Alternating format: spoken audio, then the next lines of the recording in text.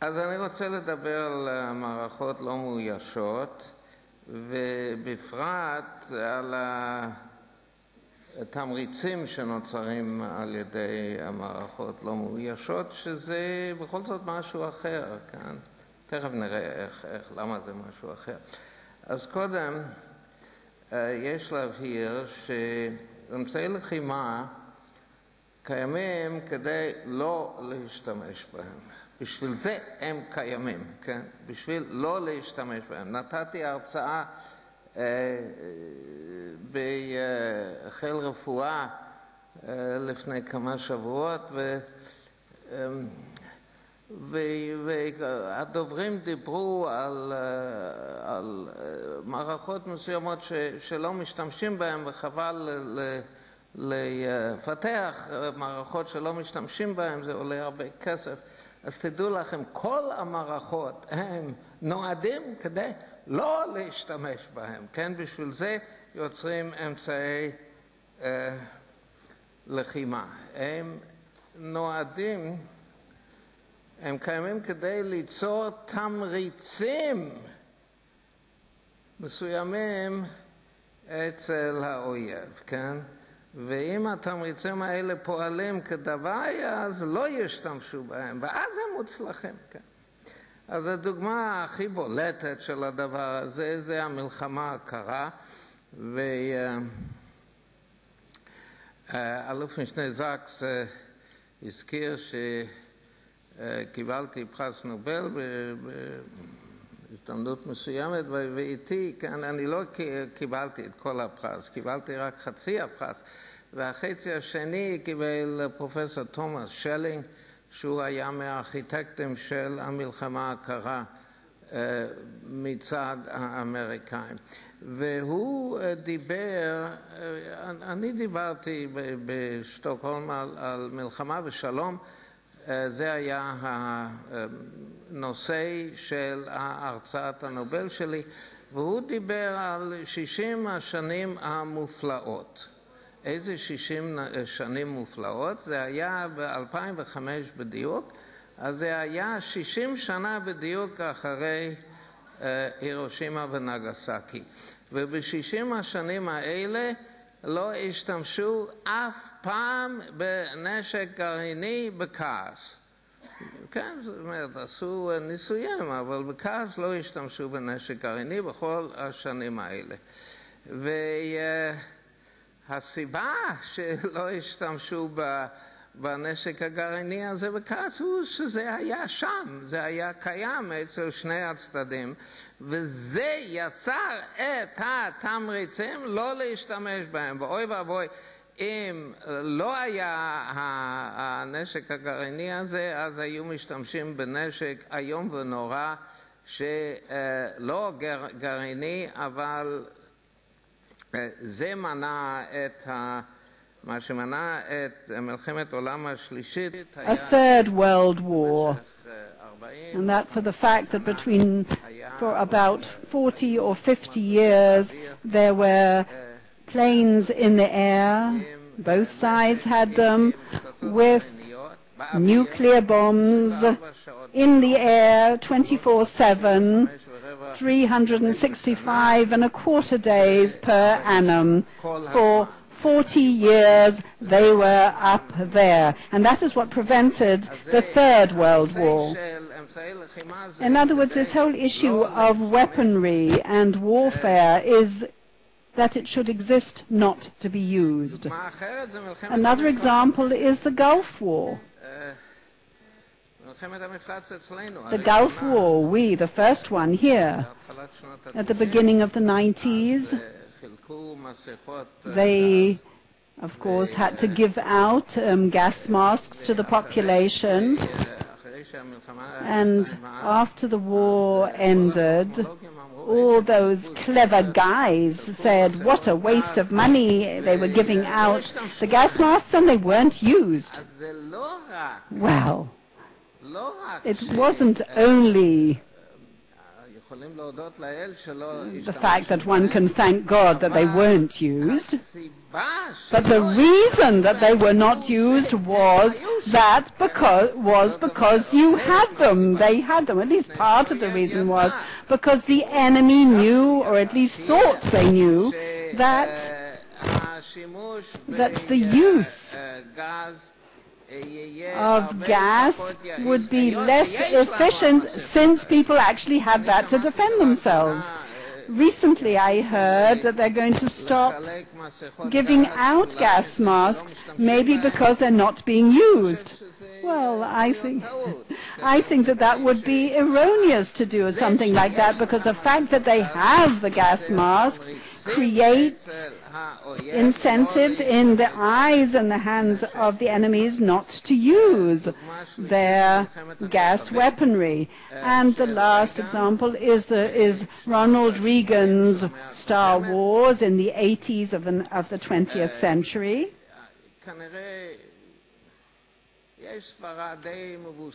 Yes, there is an assumption that the collapse of USSR in 1989-1990 was to a great degree due to Reagan's Star Wars. What did it actually cause? What did it do? It was supposed to neutralize an assault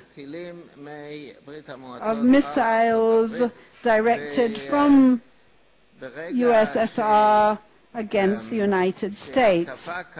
And it was said that such an attack, basically he was actually mocked Reagan. I'm not quite sure whether it did work or not, and whether it was justifiably mocked or not, but the fact is that there was a chance that it might work, and that strength, that actually ability to deter was lesser. And therefore they were in the hands of the United States during the Cold War.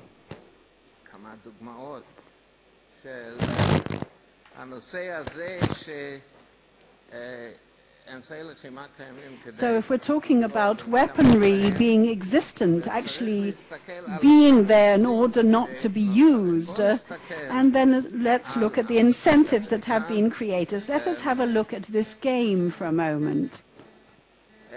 If Reuven walks to the right-hand side, then Shimon will have to choose between 1 or 0. Should he receive 1 or should he receive 0? So if Shimon goes to the right-hand side, he will receive 1. If Shimon goes to the left-hand side, he will receive 0. And therefore Shimon chooses, if he's rational, and that's what we're investigating and researching, in the Feldman building at the Hebrew University. That's what we are researching on the second floor. I'm not quite sure whether these unmanned systems here, Colonel Zach's unmanned systems usually work, but at the moment they're not working very well. In other words, he's saying that his computer isn't working very well. In other words, if Reuven goes to the right-hand side, then Shimon has to choose between 1 or 0. Well, he'll choose 1. He'll prefer that. And therefore, Reuven will receive 3. If Reuven walks to the left-hand side, then Shimon will only receive 2.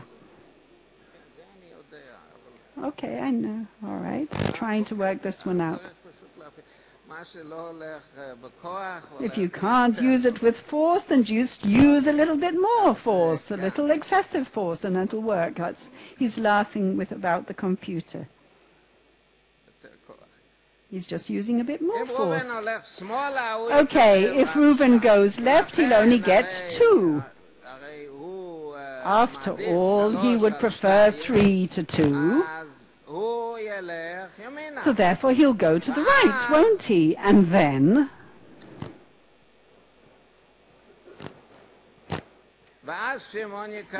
Shimon will only get 1. So instead of the 2 that Shimon could have got had Reuven gone to the left-hand side. So therefore what is happening here? Shimon, if Shimon could only been able to persuade Reuven that whatever happens, if Shimon needs to choose, he will choose left. Had he been able to persuade Reuven that, then Reuven would have gone to the left-hand side as well. And then he would have received 2 and not 1. But I'm not quite sure whether he'll be able to convince him or not. So let's have a look at a really important historical application of this kind of idea. Here is the Cold War. Here you can see a picture of the Cold War as it was envisioned in the United States. The USSR is the top of that curve. It can either attack or not attack with nuclear weaponry. What happens if the USSR does attack? If the USSR does attack, then the United States can either react or not react. Now, if a couple of nuclear bombs have already landed on some of the central towns in the United States, let's say Washington, D.C. and New York, then there's no point for the United States to react. Not only is there no point, it would only bring about a negative situation. It would only expand it. It would only create more of the pandemonium and chaos. No one will come up with a winning hand here if they react. So therefore the result is that the United States feels that it's not worthwhile reacting, and therefore there is an incentive to the USSR to, yes, attack. Yes, the USSR has that incentive to attack, and that was a central problem in the strategic thinking in the States in the 50s and the 60s. Perhaps even that went on into the 70s of the 20th century. How can the USA persuade USSR that it will react despite everything, even if it isn't worthwhile for it reacting? How can they persuade the USSR? How can the USSR that they will react despite what they think?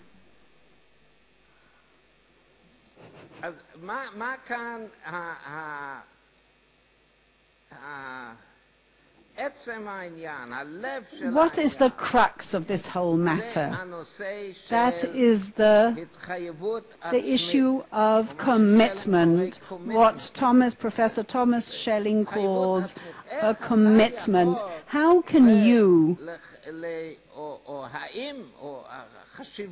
or what is the importance of this commitment, or self-commitment, basically? I think that one of his central insights is the importance of that self-commitment. So in other words, in the first game, says that if Shimon commits to go left, then we can already see what will happen. So if Shimon commits to go to the left, then Reuven will understand that he must also go left.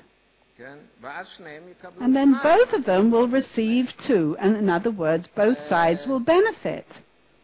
Both parties will benefit. So ostensibly, it looks as if that you are decreasing that whole space of maneuver of a player is not always, does not always benefit him. In other words, if you cannot do something, then ostensibly it appears, then it will be detrimental to you, but that is actually incorrect. Schelling understood that it is incorrect, that it is inaccurate.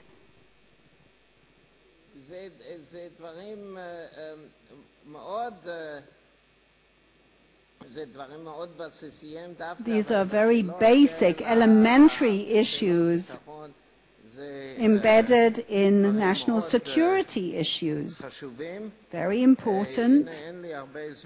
And unfortunately, time is of the essence, and I haven't actually got a lot of it now on the stage.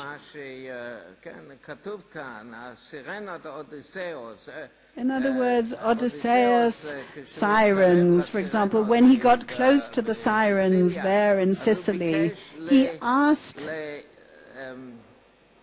the Odyssey, he asked to be tied up, because he wanted to he asked to be tied up and get as close as possible to them. In other words, you are limiting that whole space of maneuver. In other words, why did the bus drivers in New York have no change? In other words, it decreased their possibilities, because had they had change to be able to give to people who were paying for their ticket, it would have created an incentive for certain people to try and get small change out of a bigger bill. So they limited that possibility. So the decisive issue is, the question is, can a person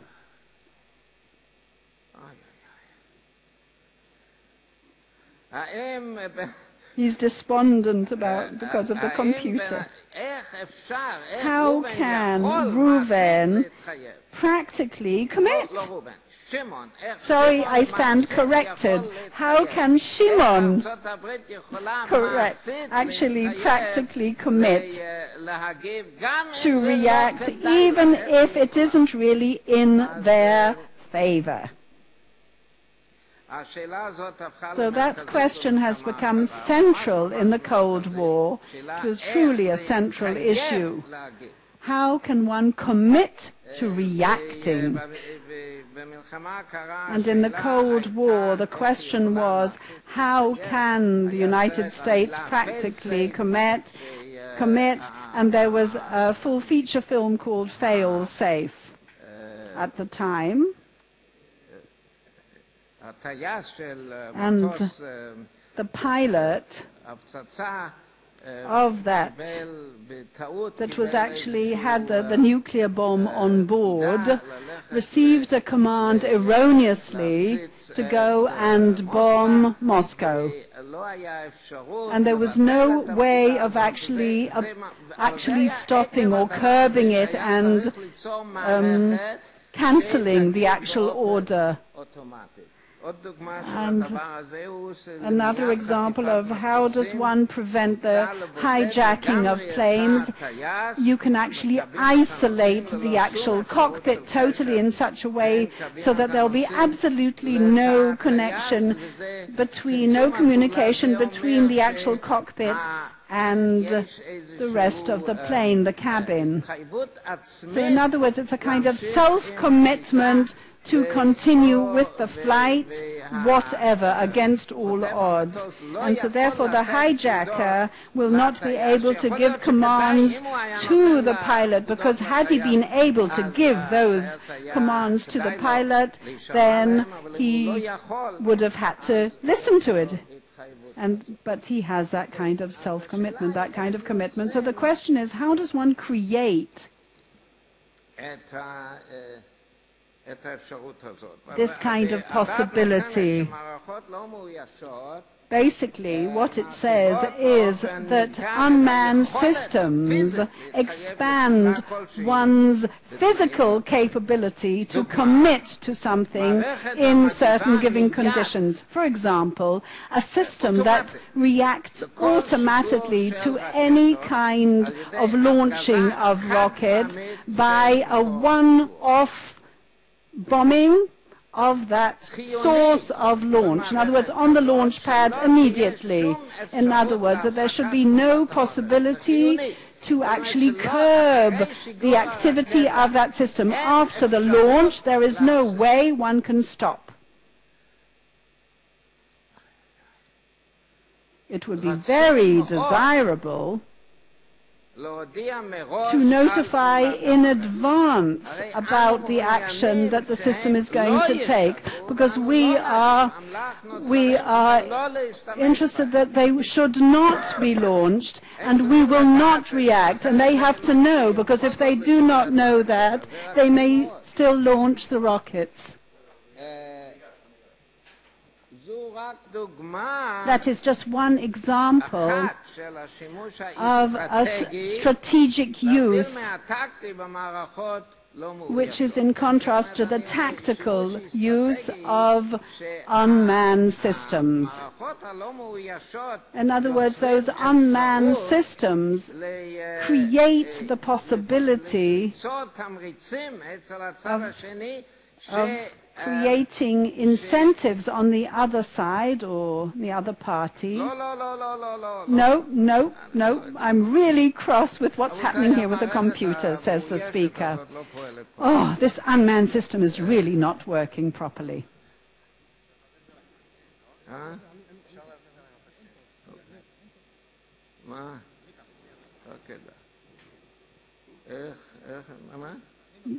I'm going to be the one moving it. No, but I want to be independent.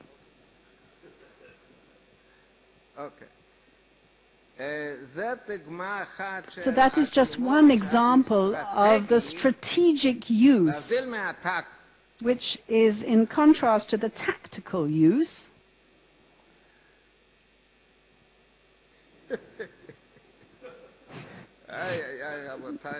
Oh, ladies and gentlemen, no, but it's okay, it's okay. In unmanned systems. Oy, it keeps happening. In other words, the intention of a tactical use is that an unmanned system can do things better than a manned system can do. In other words, but here what we're saying is that an unmanned system cannot commit, while a manned system can commit. So it's not better or worse. All I'm saying is that it is not capable of doing it. A manned system is capable of doing that. That's what I'm trying to sell you all here. Okay. So Colonel Yoav Zaks asked me to relate to the moral side, the ethical side, and he asked if there's no ethical problem in the use of an unmanned system that kills in an unknowing fashion. First of all, I have to say that I am an expert in game theory, but not in morality. And morality is not an academic subject. You have to be able to answer that question without being an expert. The various experts do not go out into the battlefield. And therefore, in my humble opinion, if a certain action, X, is moral when it is carried out by a manned system, there isn't even a shadow of an ethical problem when the same action is carried out by an unmanned system. On the contrary, if Star Wars is involved, an unmanned system against and working against another unmanned system, all the better. Fewer people are killed. On the contrary, let them have it out. If, as it says in Samuel, when it says, let the young man play before us, when the generals said that to one another, they were all those young men were killed. But here, if we're indeed talking about an unmanned system fighting against another unmanned system, all the better. But even if we are talking about an unmanned system fighting against humans, for example, in the case of rockets and the example I gave, then in my humble opinion, the unmanned system has an ethical precedence. Because the unmanned system is supposed to incentivize the enemy not to shoot the rocket from the outset. If it's a manned system, if there's a commander, he has to say, respond. And perhaps he will do it, and perhaps he won't do it. If he's afraid of harming civilians or something like that, he won't do it. And even if it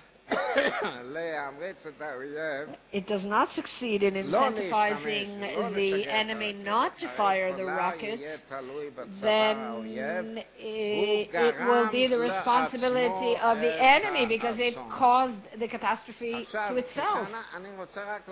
And I would just like to say one thing by way of conclusion. When we ask questions of morals and ethics, we need to ask ourselves, is this action